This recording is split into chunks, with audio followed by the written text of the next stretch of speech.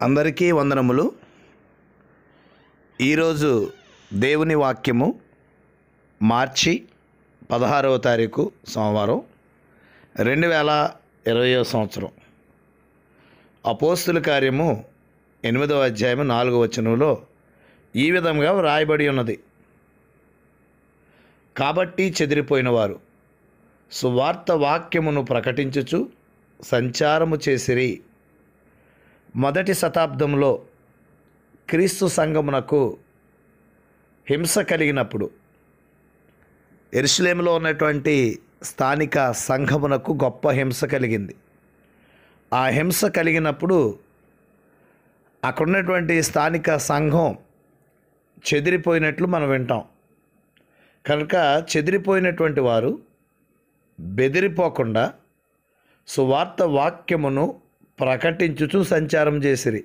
అంటే వారు ఏ ప్రాంతంలోకి వెళ్ళినా సువార్తే ప్రకటించారు తప్ప చెదిరిపోయాం కదా అని చెప్పి భయపడినట్లుగా మనం చూడం. దీన్ని బట్టి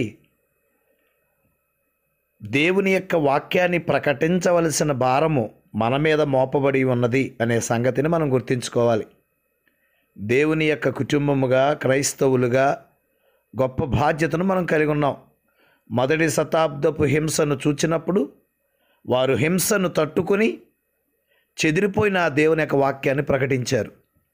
నేటి కాలములో హింసలు వచ్చినా బాధలు వచ్చినా దేవుని కొరకు నిలవబడి సువార్త ప్రకటించడంలో మన వంతు కృషి మనం చేయవలసిన వారమై ఉన్నాము. కనుక ఈ విషయాన్ని అందరూ ఆలోచన చేయాలని మనం చేస్తూ నాతో పాటు ఏకీభవించినట్టయితే ప్రార్థన చేసుకుందాం. ప్రేమ కలిగిన తండ్రి, దయ కలిగిన ప్రభువా, నీ ఘనమైన శ్రేష్టమైన నామమునకు వందనాలు. ఈ ఉదయము నీ యొక్క గ్రంథము ద్వారా కొన్ని విషయాలు నేర్చుకునే అవకాశం మీరు మాకు ఇచ్చారు. మా దేశమును రాష్ట్రమును ప్రపంచమును ప్రపంచ దేశాలు మీరు దీవించి అనుదినం మీరు ఇస్తున్న ఆయుష్, ఆహారము, ఆరోగ్యమును బట్టి వందనాలు.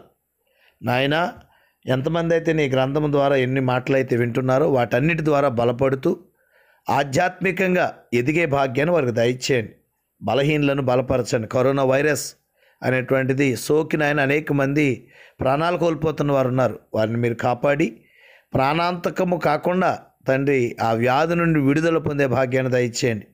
చదువుతున్న బిడ్డలకు జ్ఞానం ఇచ్చి మంచి ఆలోచన ఇచ్చి నడిపించి మీరే మహిమ, ఘనత, ప్రభావాలు పొందమని నీ చిత్తమైతే మరొక ఉదయం మాకు దయచేసి నీ వాక్యం ద్వారా హెచ్చరించబడే భాగ్యం అని యేసుక్రీస్తు వారి పరిశుద్ధ నామమున అడుగుచున్నాం మా ప్రియ పరలోకపు తండ్రి, ఆమెన్. క్రీస్తు సంఘము, పదం వారి వీధి, రామచంద్రపురం. అందరికీ వందనములండి.